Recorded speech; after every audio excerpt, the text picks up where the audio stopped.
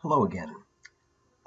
If you followed along with us the last time, we had a conversation as to the emergence of North American slavery. At this point, I know that you know that slavery was experienced differently depending on exactly where and exactly who you're talking about. Today, what we're going to do is we're going to continue this conversation as it relates to slavery and specifically note the ways in which African Americans, African Americans, I probably should say, experienced the practice of slavery, and in many ways how they resisted. So, that being said, the first thing that I want to point out is a unique aspect of North American slavery is an emergence of an African American community. This is especially the case with the Chesapeake region, Virginia, Maryland, but as the 17th century gives way to the 18th century and eventually into the 19th century, you will see more and more people being born to slave parentage on the North American continent. These are not Africans, they're African Americans. And that's where I want to begin our conversation. In the early days of colonization, slave owners made it very clear that they wanted a variety of slaves. You didn't just want somebody from one specific part of the African continent, you wanted to diversify your slave lot.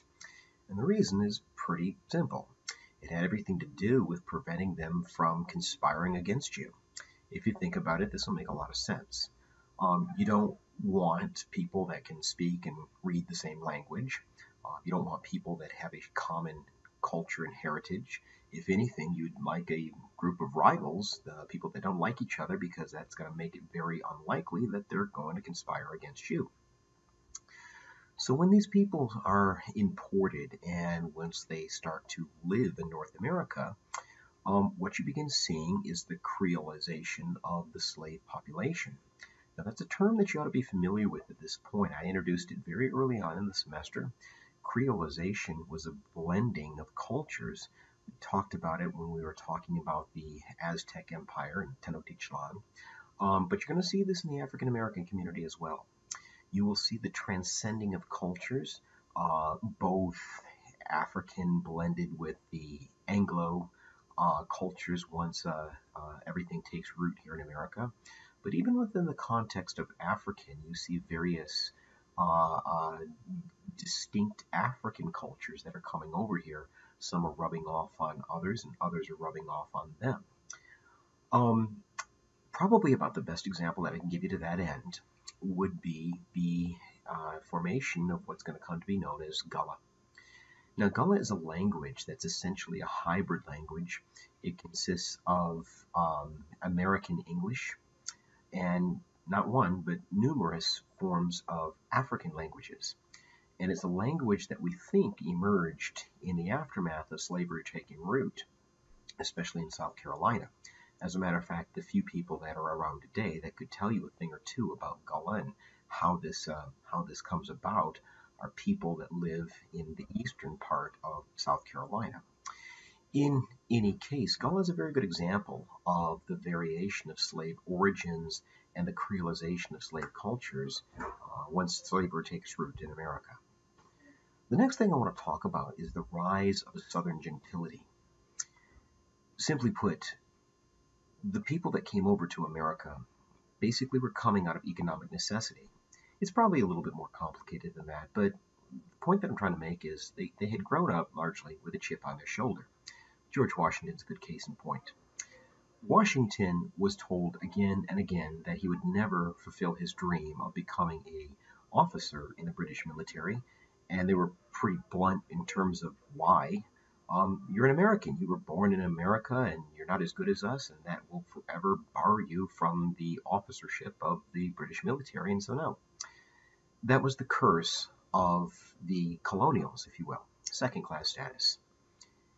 In the Americas, very early on, the way that one distinguished oneself from other white people would be amassing collections of slaves. Um, this might not make a lot of sense to you, but one thing that was very, very fashionable in the 17th and 18th century, probably more like 18th and 19th century, but in any case, was very pale white skin And what that meant was you didn't have to get out there in the burning hot sun. And that must mean if you're not out there, then somebody is out there on your behalf, and you must be able to hire a lot of servants, or in the case of the slave masters, own a lot of slaves. It was a way of separating the classes, and people took great precautions to let them know that they did have servants. The problem here is the cruel reality of owning slaves. The Southern gentility liked to pride itself on the elegance of its manners. Um, this elegance was generally a facade. The cruel reality was it was a corruption of the character of these rich white slave owning people. A person that makes a very compelling case for this is a former slave himself, a guy by the name of Frederick Douglass, who says, I've seen it time and time again, what slavery will do is it'll make good people into bad people. And the reason is pretty simple. What slavery requires is obedience to orders. You can't question, you can't feel sympathy or empathy or anything like that. If you do, the system of slavery is just simply not going to work. And so I want to ask you, who is it that you think is ordering the whippings, the beatings, these sorts of things that ultimately come across as cruelty? And of course, the answer, it would be the slave owners. Another good example that you could point to would be the life and times of Harriet Jacobs, who, much like Frederick Douglass, would write a autobiography in terms of what it meant to be a slave in the antebellum South. And what she describes in that book is basically what you and I would call sexual assault. And all these um, slave owners, many of whom were prominent people in their churches and in their communities, were at the end of the day essentially guilty of sexual assault. More of that a little bit later in the semester. What I want to talk about now is the way that slave owners implemented their will. Um, there was once upon a time that nobody really discussed or even wrote about the ways in which slave people resisted, but of course, as we certainly know, they resisted, and they resisted in many forms and fashions. We don't really have time to get into them right now, but probably the most direct way that one could resist would be by running away, fleeing to the countryside, and maybe hopefully making it into safe territory. I'll give you a good example of that safe territory here in a minute. To dissuade people from running away or rebelling, generally speaking, the English brought over many medieval punishments that were really exaggerated once they got to the New World. One thing that would happen if you ran away, if you're following along with me, this will make a lot of sense on that PowerPoint there, is they would put you in a contraption which would slow you down.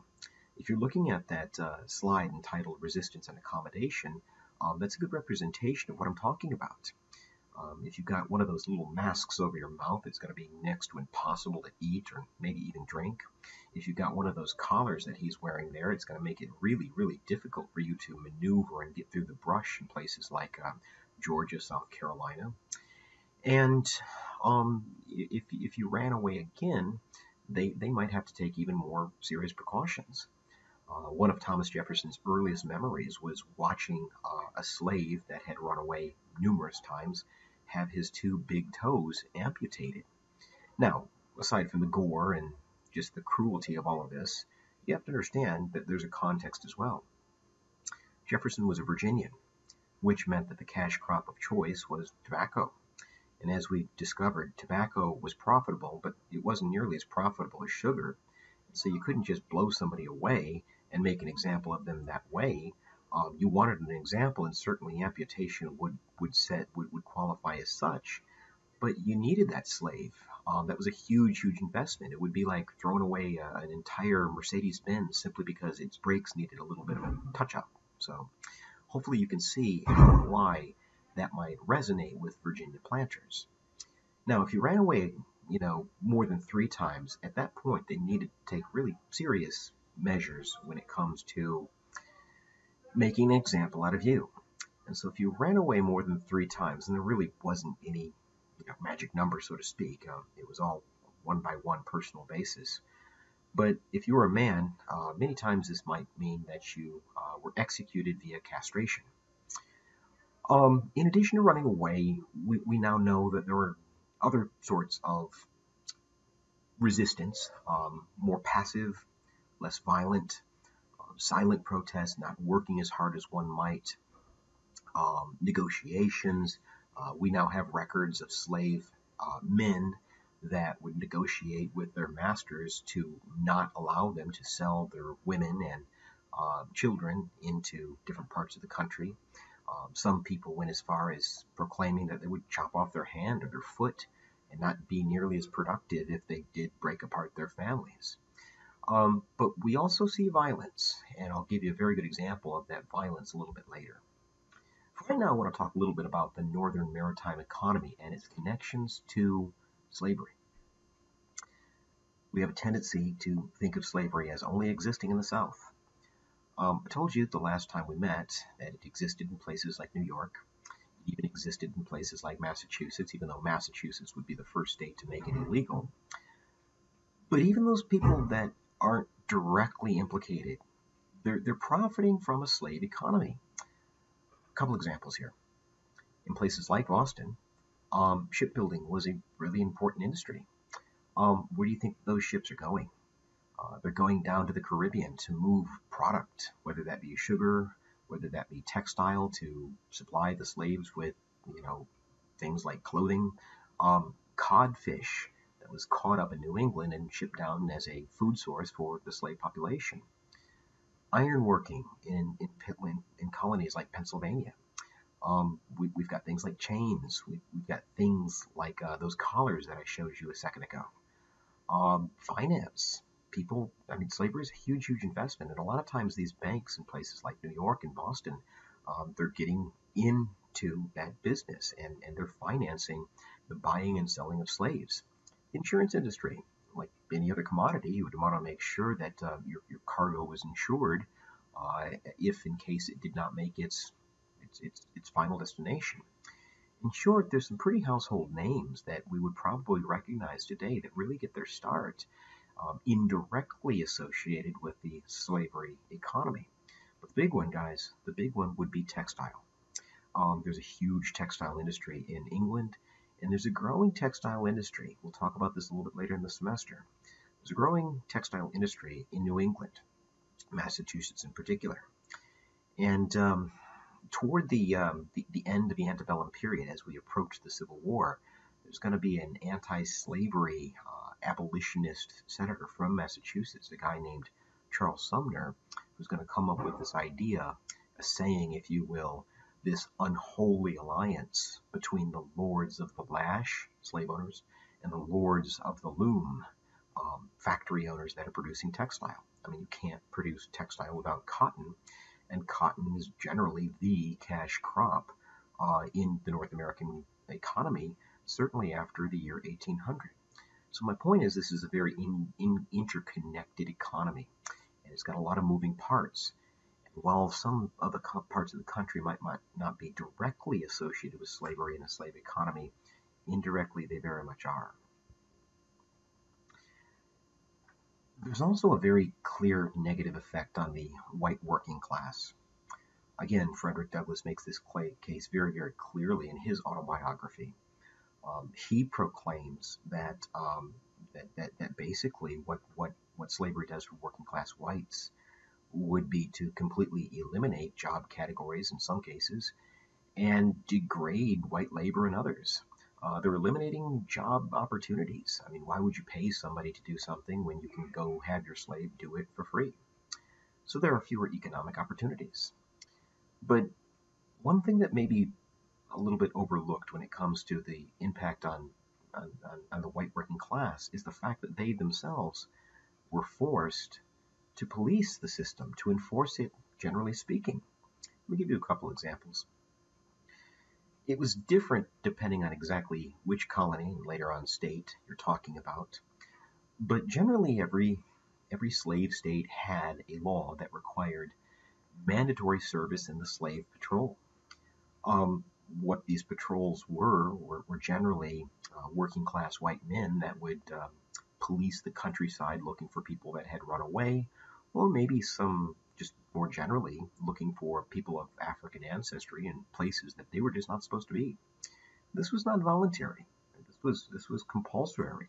I've seen statistics that said every man from 16 years of age right up to 70 years of age was required to volunteer his time and services at many points throughout the year. So even at the same time that you see economic opportunity shrinking for working class whites, they're being forced by the powers that be to police the system, generally speaking. Another quick example would be what I call, this is certainly not a clinical term, but it's what I call Sunday Gun Day. Slaves were forced to work 6 days out of the week. They would have an opportunity to have a day off, some were anyway, on Sunday, that being a religious day. So if there's one day out of the week that a slave revolt is going to come, it's going to be on Sunday because they're all off that day. And that meant that the people that were going to church of the white variety had to be ready. And this was not universal either, but on certain instances it was required, again, not voluntary, but it was required that you bring at least one gun to church with you. You could bring more, you could bring other weapons like knives if that suited you, but you had to bring at least one weapon, one gun. And so as you can see, this has a very negative impact on the working class white population in a multitude of different ways. Speaking of rebellions, probably the best example that I can give you when it comes to a slave rebellion with considerable consequences for the immediate future is going to come in the year 1739. It's going to come to be known as the Stono Rebellion. You'll see why here in a second. As I said before, most slave owners preferred to get a variety of slaves from all around the continent, not just specifically one region, one group. The Congo, or what would become known as the Congo, had sent thousands, tens of thousands of people to the Americas at the behest of these slave traders. One of them, we think, was a man by the name of Jemmy, and we believe that Jemmy was responsible for what will become known as the Stono Rebellion of 1739. What Jemmy's going to do is he is going to team up with many like-minded people, and they're going to conduct a raid on Hutchinson's store. What Hutchinson dealt was firearms and ammunition. And so what they begin doing is raiding the store, and then they dole out all the weaponry. And their purpose is not to completely conquer South Carolina. The Stono Rebellion is called the Stono Rebellion because it is taking place, it's formulating along the banks of the Stono River in South Carolina. But back to my point.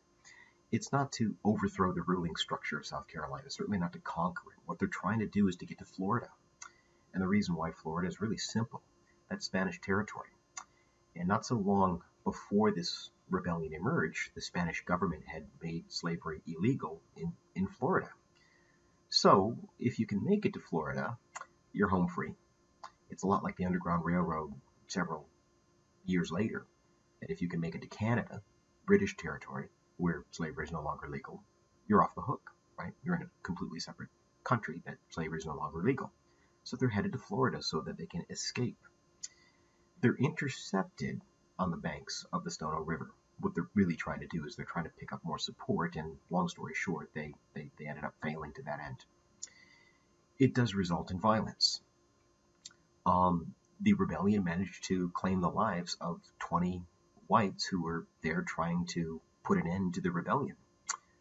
44 slaves were killed, many of them captured, and of the capture, they were all executed. I think that went without saying that they would be executed, but they were done so in a very public, easy to access sort of fashion, because again, you're trying to send a message that this will not stand and this will be dealt with very harshly.